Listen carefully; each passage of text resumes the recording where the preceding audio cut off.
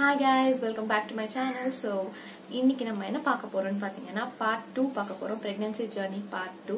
So இது உங்களுக்கு புரியணும்னா part 1 நான் போஸ்ட் பண்ணிருப்பேன். So அத போய் பார்த்துட்டு வந்து இத பாருங்க, அப்பதான் உங்களுக்கு இதோட கண்டினியூவேஷன் உங்களுக்கு புரியும்.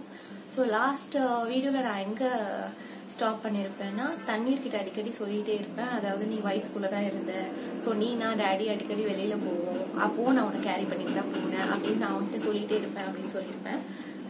ஸோ அதுக்கப்புறம் என்னாச்சு அப்படின்னு பார்த்தீங்கன்னா நிறைய வெளியில போய் சாப்பிட ஆரம்பிச்சேன், நிறைய ஜங்க் சாப்பிட ஆரம்பிச்சேன். அதாவது பஃப், சமோசா, அப்புறம் வெளியில சுண்டல், அப்புறம் எல்லாமே என்னெல்லாம் ஷவர்மா எல்லாமே சாப்பிட ஆரம்பிச்சேன். ஒரு 1 month அந்த மாதிரி சாப்பிட்டு இருந்தேன். அதுக்கப்புறமா எனக்கே வந்துட்டு தேவையில்லாம நிறைய வெளியில சாப்பிட்றோமோ அப்படின்ட்டு தோணிட்டு நான் அதே ஸ்டாப் பண்ணிட்டேன். ஆக்சுவலி நீங்க பிரெக்னெண்டா இருந்தீங்கன்னா ஆர் பிரெக்னெண்டா ஆக போறீங்கன்னா வெளியில சாப்பிட்றத ஸ்டாப் பண்ணிட்டு வீட்டுல என்னெல்லாம் பண்ண முடியுமோ பண்ணி சாப்பிடுங்க. ஸோ தட் பேபியோட க்ரோத்தும் கரெக்டா இருக்கும். இல்லைன்னா உங்களுக்கும் தேவையில்லாத ஃபேட் சேரும். அதே மாதிரி பேபியோட க்ரோத்தும் தேவையான அளவு க்ரோத் இருக்காது.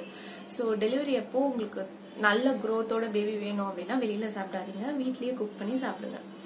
ஸோ அதுக்கப்புறம் என்ன ஆச்சு அப்படின்னா 6th month வந்துடுச்சு. 6th month அதாவது டிசம்பர் டைம்ல அதுவும் கேஷுவலா தான் போச்சு. அடிக்கடி பீச் போவோம், அப்புறம் பார்க் போவோம், வாக்கிங் போக ஆரம்பிச்சேன். அப்புறம் கொஞ்சம் கொஞ்சம் எக்ஸசைஸ் பண்ண ஆரம்பிச்சேன். அந்த பெரிய ப்ளூ கலர் பால் மாதிரி இருக்கும் பிரெக்னன்சி டைம்ல, அப்புறமா ஜிம் பால் சொல்லுவாங்க. ஸோ அதுல உட்காந்து அந்த பால் மேல உட்காந்து நம்ம ஒரு மாதிரி ரோல் பண்ணிக்கிட்டே இருக்கணும். ஸோ ரோல் பண்ணிக்கிட்டே இருந்தோம்னா நம்மளோட பெல்விக் ஏரியால நல்லா ஃபிளெக்சிபிளா ஆகும், லூஸ் ஆகும். ஸோ டெலிவரி எப்போ ஈஸியா இருக்கும் அப்படின்ற மாதிரி வந்துட்டு நான் பண்ணுவேன். அதுக்கப்புறம் பட்டர்ஃபிளை எக்ஸசைஸ் பண்ணியிருந்தேன். அதுக்கப்புறமா சும்மா வார்ம் அப் மாதிரி பண்ணிட்டு இருந்தேன். அது கொஞ்ச நாள் பண்ணேன். ஸோ 6th month அந்த மாதிரி கேஷுவலா போச்சு. ஸோ 7th month அதாவது நியூ இயர் 2019 ஜான்வரி வந்துச்சு. ஸோ ஜான்வரி 1st அன்னைக்கு நாங்கள் என்ன பண்ணுவோம் அப்படின்னா டெம்பிள் போனோம். ஓகே, ஸோ நியூ இயர் அன்னைக்கு எல்லாரும் டெம்பிள் போவாங்க இல்லையா, அந்த மாதிரி நானும் போனேன். அப்போ எனக்கு வயிறு கொஞ்சம் நல்லா தெரிய ஆரம்பிச்சிருச்சு. ஸோ எனக்கு ஃபர்ஸ்ட் விஷயம் ஜான்வரி 1st அன்னைக்கு என்ன நடந்தது அப்படின்னா, நான் போய் சாமியெல்லாம் கும்பிட்டுட்டு வெளியில வந்து பிரசாதம்க்கு லைன்ல நின்றுட்டு இருந்தோம். அப்ப எனக்கு முன்னாடி இருந்தவர் வந்து நீங்க ஏன் நிக்கிறீங்க, இருங்க அப்படின்னு சொல்லிட்டு அவரு போய் எனக்காக பிரசாதம் வாங்கிட்டு வந்து என் கையில கொடுத்தாரு. அப்புறம் ரொம்ப டிவைண்டா ரெஸ்பெக்ட்ஃபுல்லா பார்த்தாங்க. நிறைய அப்பத்துல இருந்து நிறைய பேர் அந்த மாதிரி பார்க்க ஆரம்பிச்சாங்க. எனக்கு ஒரு டிஃப்ரெண்டா இருந்தது, ஒரு மாதிரி ஹாப்பியா இருந்தது. ரொம்ப கொஞ்சம் என்ன சொல்றது, ரெஸ்பெக்ட்ஃபுல்லா கேர்ஃபுல்லா பார்க்கும்போது அந்த ஸ்பெஷல் மூமெண்ட்ஸ்லாம் வந்துட்டு ரொம்ப ஹாப்பியா இருந்தது. ஸோ அது வந்துட்டு நம்ம பிரெக்னெண்டா இருக்கிற வரைக்கும் தான் அந்த ட்ரீட்மெண்ட்லாம் இருக்கும். ஸோ அது நல்லா என்ஜாய் பண்ணிக்கணும், யூஸ் பண்ணிக்கணும். ஸோ அந்த மாதிரிலாம் ஆச்சு. அப்புறம் என் ஹஸ்பண்டும் ரொம்ப கேரிங்கா பாத்துக்க ஆரம்பிச்சாங்க. அப்புறம் என்னோட ரூம் வந்துட்டு மேல தனியா டெரஸ்ல ஒரே ரூம் தான். ஸோ அடிக்கடி மேலே ஏறி இறங்கணும் அந்த மாதிரி. ஸோ அதுவும் ஒரு நல்ல என்ன சொல்றது, நல்ல ப்ராக்டிஸ். ஸோ நீங்க ஸ்டெப்ஸ் ஏறி இறங்கலாம், பட் அது கேர்ஃபுல்லா உங்களுக்கு. ஆனா சில பேருக்கு ஏறக்கூடாதுன்னு, சில பேருக்கு ஏறலாம் அப்படின்வாங்க. ஸோ டாக்டர் கிட்ட வேணும்னா நீங்க கன்சல்ட் பண்ணிட்டு ஸ்டெப்ஸ் ஏறலாமா இறங்கலாமா அப்படின்னு பாத்துக்கிட்டு நீங்க ஏறி இறங்கலாம். ஸோ எனக்கு எந்த காம்ப்ளிகேஷனும் இல்லை, அதனால நான் நல்லா ஏறி இறங்கிட்டு இருந்தேன். அதுக்கப்புறமா வந்துட்டு வேற என்ன, அந்த மாதிரி 7th month அப்படியே போச்சு. பட் 7th monthல எனக்கு சீமந்தம் பண்ணுவாங்கன்னு நினைச்சேன், பட் சீமந்தம் பண்ணல. எங்க மாமியார் வீட்டுல வந்துட்டு பொண்ணு யாரும் இல்லை, நான் தான் மருமக ஃபர்ஸ்ட் வந்திருக்கேன் அப்படின்ட்டு என்னை வச்சு பாத்துக்கணும் அப்படின்ட்டு அவங்களுக்கு ஒரு ஆசை. அதனால என்னை அனுப்பல அவங்க. எனக்கானா வந்து எங்க அம்மா வீட்டுக்கு போகணும்னு தோணிக்கிட்டே இருக்கும். பட் வந்துட்டு போக முடியல. 9th month தான் எனக்கு வளகாப்பு பண்ணாங்க. ஸோ 7th month அதே மாதிரி போச்சு. அப்போதான் 7th monthல இருந்தா எனக்கு வந்துட்டு கொஞ்சம் அன்ஈஸியா இருக்க ஆரம்பிச்சது. நிறைய சாப்பிட்டேன்னா எனக்கு உடனே ஏப்பம் வராது, அதாவது பர்ப் வராது. ஸோ நடந்துட்டே இருக்கணும்னு தோணும். நைட்ல வந்துட்டு தூங்குனா தூக்கம் வராது, ஒரு மாதிரி ஹெவியா இருக்கும். ஏன்னா பேபி க்ரோ ஆகுது இல்லையா, க்ரோ ஆகுறதுனால என்ன ஆகும், நமக்கு வந்துட்டு வெயிட்டும் ஹெவியா இருக்க மாதிரி இருக்கும், நடக்கும்போது கொஞ்சம் ஹெவியா இருக்க மாதிரி இருக்கும். அதே மாதிரி பேபி அடிக்கடி கிக் பண்ணிட்டே இருக்கும். நைட்ல நம்ம நல்லா தூங்கும் போது தான் நல்லா கிக் பண்ணுவான். ஸோ டக்குன்னு முழுப்பு வந்துடும். அந்த மாதிரி இருக்கும். சில நேரத்தில் தூக்கம் நல்லா வராது, சில நேரத்தில் தூக்கம் நல்லா வரும். அதே மாதிரி நைட்ல நெஞ்சு மேலேயே நிக்கிற மாதிரி இருக்கும், எது சாப்பிட்டாலும் நெஞ்சு மேலே நிக்கிற மாதிரி இருக்கும், ரொம்ப நேரம் நடக்க வேண்டியிருக்கும். ஸோ சுடு தண்ணி குடிச்சிட்டே இருக்கணும். ஸோ உங்களுக்கு வந்துட்டு நெஞ்சு மேலே நிக்குது, ரொம்ப ஹெவியா இருக்குன்னா சுடு தண்ணி குடிங்க. சுடு தண்ணி குடிச்சா அது கொஞ்சம் பரவாயில்லையா இருக்கும். ஸோ இதெல்லாம் வந்துட்டு நம்ம 7th month அந்த மாதிரி டைம்ல இருந்து ஸ்டார்ட் ஆகும். ஸோ அன்ஈஸியா இருக்கிறது, ஹெவியா தோன்றதுலாம். ஸோ அதெல்லாம் இருந்தது. எனக்கு சிக்னஸ்லாம் கம்ப்ளீட்டா போயிடுச்சு. எனக்கு அந்த வாமிட்டிங் சென்சேஷன்லாம் எதுவுமே இல்லை. பட் நான்வெஜ் வந்துட்டு எப்போ சாப்பிட்டாலும் ஒரு மாதிரி இருந்தது. அது ஒண்ணுதான் கடைசி வரைக்கும் இருந்தது. ஸோ 7th month அந்த மாதிரி போச்சு. நெக்ஸ்ட் வந்துட்டு 8th month, அதாவது February 2019 அன்னைக்கு வந்தது. ஸோ Februaryல 3rd என்னோட பர்த்டே. ஸோ Feb 3rd அன்னைக்கு நாங்கள் கோவில் போயிட்டு, அதுக்கப்புறம் கல்யாணத்துக்கு அப்புறம் ஃபர்ஸ்ட் பர்த்டே இல்லையா, ஸோ வந்துட்டு நாங்கள் கோவில் போயிட்டு அதுக்கப்புறம் கேக் கட் பண்ணிட்டு நல்லா செலிப்ரேட் பண்ணிட்டு அப்புறம் என்னோட அம்மா வீட்டுக்கு போனேன். அம்மா வீட்டுக்கு போயிட்டு அங்க ஒரு கேக் கட்டிங் பண்ணிட்டு கொஞ்சம் நல்லா ஜாலியா என்ஜாய் பண்ணிட்டு அப்புறம் ரிட்டர்ன் வீட்டுக்கு வந்துட்டோம். ஸோ என் பர்த்டே அன்னைக்கு என்ன ஆச்சுன்னா, சர்ப்ரைஸா என் ஃப்ரெண்ட்லாம் வந்திருந்தாங்க வீட்டுக்கு. ஸோ என் தங்கச்சி வந்துட்டு நான் பிரெக்னெண்டா இருக்கேன்னு சொல்லி நல்லா ட்ரீட் பண்ணணும் அப்படின்னு சொல்லிட்டு அந்த அம்மா எல்லாரையும் கூப்பிட்டு சர்ப்ரைஸா இது பண்ணாங்க. அதுவும் ஒரு மாதிரி என்ஜாய் பண்ணோம். அதுக்கப்புறமா திருப்பி வீட்டுக்கு வந்துட்டோம். வீட்டுக்கு வந்துட்டு அப்புறமா February அதே மாதிரி போச்சு. அப்புறம் Feb 14th வேலண்டைன்ஸ் டே அப்போ வந்துட்டு நாங்க பீச் போனோம். ஈஸியால ஒரு பீச்சுக்கு போனோம், பிரைவேட் பீச். ஸோ அங்க போயிட்டு அங்க கொஞ்சம் போட்டோஸ்லாம் எடுத்தோம்.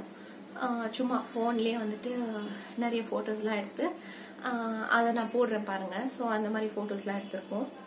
அது எடுத்துட்டதுக்கு அப்புறமா ஆக்சுவலி எனக்கு மெட்டர்னிட்டி ஷூட் போட்டோ எடுக்கணும்னு ஆசை. பட் அப்போ எடுக்க முடியல, அதனால நான் எடுக்கல.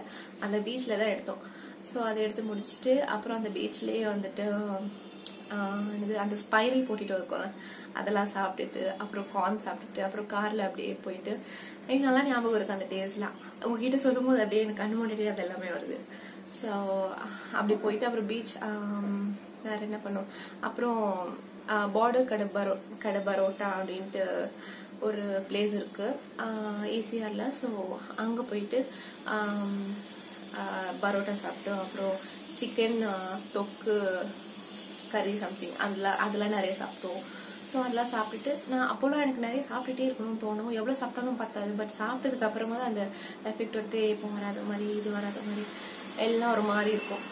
அதுக்கப்புறம் அடிக்கடி கான்ஸ்டிபேஷன் ஆகும். ஸோ கான்ஸ்டிபேஷன் அவாய்ட் பண்ணோம்னா நிறைய வாட்டர் குடிங்க. அப்புறம் பனானா சாப்பிடுங்க. அப்புறம் கொய்யா பழம் இருக்குல்ல, கோவா, ஸோ அது சாப்பிடலாம். அதெல்லாம் ரொம்ப நல்லது. ஸோ அதெல்லாம் நிறைய வாட்டர் குடிங்க, அதுதான் மெயின்.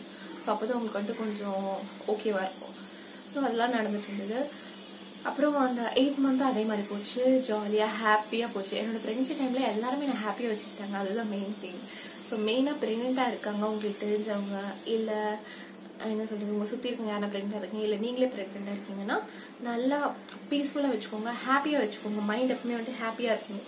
ஸோ அப்பதான் நமக்கு பேபி வந்துட்டு ஹாப்பியா இருக்கும். நம்மளோட பிஹேவியர், நம்மளோட என்ன சொல்றது, ஸ்ட்ரெஸ் லெவல் எல்லாமே பேபிக்கு தெரியும். ஓகே, ஸோ இப்போ நம்ம ரொம்ப ஸ்ட்ரெஸ்டா இருக்கும், ரொம்ப டென்ஷனா இருக்கும் அப்படின்னா வந்துட்டு பேபிக்கும் அது வந்துட்டு ஹார்ட் பீட் எகிறோம். பேபிக்கும் வந்துட்டு ஒரு மாதிரி அன்ஈஸியா இருக்கும். ஸோ நம்ம வந்துட்டு ஹாப்பியா பீஸ்ஃபுல்லா பேபி கிட்ட ஜாலியா பேசிட்டு, ஒன்றும் இல்லை மம்மி இருக்க, நம்ம வெளியில போறோம், என்ஜாய் பண்றோம், இங்க கார்ல போயிட்டு இருக்கோம், வெளியில காக்கா பறக்குது பாரு, கார் போகுது, அப்புறம் இந்த மாதிரி கலர்ஃபுல்லா இருக்கு அப்படிலாம் நம்ம பாசிட்டிவா ஹாப்பியா பேபி கிட்ட சொல்லிட்டு இருந்தோம்னா பேபியும் அதை கேட்டுக்கிட்டே இருக்கும். ஸோ வந்துட்டு அவனும் ரெஸ்பாண்ட் பண்ண ஆரம்பிப்பான். என் பேபி அப்படிதான். நான் நைட்டு தூங்கும் போது என் ஹஸ்பண்ட் வந்துட்டு மியூசிக் பிளே பண்ணுவாரு. நான் பிரெக்னெண்டா இருக்கும்போது மியூசிக் பிளே பண்ணுவாரு. ஒரு மாதிரி மைல்ட் மியூசிக், என்ன சொல்றது, ஸ்லீப் மியூசிக் அப்படின்னு போட்டிங்கனாலே யூடியூப்ல வரும். ஸோ ரொம்ப காமா போயிட்டு இருக்கும். அது கேட்டாலே ஆட்டோமேட்டிக்கா தூக்கம் வந்துடும். ஸோ அதை பிளே பண்ண ஆரம்பிச்சாரு. ஏன்னா நைட்ல எனக்கு தூக்கம் வர மாட்டேங்குது, அன்ஈஸியா இருக்கு அப்படின்ட்டு அதை பிளே பண்ண ஆரம்பிச்சாரு. ஸோ அதை பிளே பண்ணதுமே வந்துட்டு ஒரு கிக் பண்ணுவான். பிளே பண்ண ஆரம்பிச்சதுமே ஒரு கிக் பண்ணுவான் உள்ள இருந்து. அதுக்கப்புறமா ஒரு 5-10 மினிட்ஸ்க்கு அப்புறம் கிக்கே இருக்காது, அமைதியா அப்படியே தூங்கிடுவான். ஸோ இப்போ டெலிவரி அப்புறமா கூட அந்த மியூசிக் பிளே பண்ணணும்னு வச்சுக்கோங்க, அவன் காமா பீஸ்ஃபுல்லா தூங்கிடுவான். ஸோ அந்த மாதிரி அதெல்லாம் நிறைய பாசிட்டிவ் வைப்ஸ் தான் அது. ஸோ அந்த மாதிரி பண்ணலாம். அப்புறம் உங்களுக்கு ரொம்ப டென்ஸ்டா இருக்குன்னு வச்சுக்கோங்களேன், நீங்க நிறைய காமான மியூசிக்கோ இல்ல ரிலாக்ஸிங் மியூசிக் அப்படின்னு பிளே பண்ணாலே யூடியூப்ல வரும். ஸோ அந்த மாதிரி மியூசிக்லாம் கேளுங்க, கேட்டாலே ஹாப்பியா இருக்கும். இல்ல புக்ஸ் படிக்கிற பழக்கம் இருக்குன்னா புக்ஸ் படிங்க. ஸோ கம்ப்ளீட்டா உங்களை எப்படி ரிலாக்ஸ்டா வச்சுக்கலாமோ, எப்படி ஹாப்பியா வச்சுக்கலாமோ அப்படி நீங்க உங்களை வச்சுக்கிட்டீங்கன்னா அது ரொம்ப ரொம்ப நல்லது. பேபிக்கும் நல்லது, உங்க ஹெல்த்துக்கும் நல்லது. அதே மாதிரி நிறைய பேருக்கு வந்துட்டு டெலிவரி அப்போ என்ன ஆகுமோன்னு ஒரு பயம் இருக்கும் பிரெக்னெண்டா இருக்கும்போது. அதெல்லாம் ஒண்ணுமே கிடையாது. நீங்க எப்படியும் பேபி வெளியில வந்துதான் ஆகணும். ஸோ நீங்க வந்துட்டு அதை பத்தி நினைச்சு டென்ஷன் ஆகிட்டே இருந்தீங்கன்னா அந்த டெலிவரி டைம்ல பிபி அதிகமாகும். ஸோ அதுவும் ஒரு ரிஸ்கான ஒரு ப்ராப்ளம். ஓகே, ஸோ வந்துட்டு நீங்கள் ஜாலியாக இருங்க, ஹாப்பியாக இருங்க. பேபி எப்படி நார்மலோ சிசேரியனோ எதுவாக இருந்தாலும் நீங்களும் பேபியும் ஹாப்பியாக இருக்க போறீங்க அப்படின்னு நீங்கள் ஃபிக்ஸ் பண்ணிடுங்க மைண்டில். அதே மாதிரி உங்களுக்கு டென்ஷனாக இருக்கா, இல்லை ரொம்ப கடுப்பாக இருக்கா, இல்லை வீட்டில் ஏதாவது சண்டையா அப்படின்னா ஜஸ்ட் போய் தூங்கிடுங்க.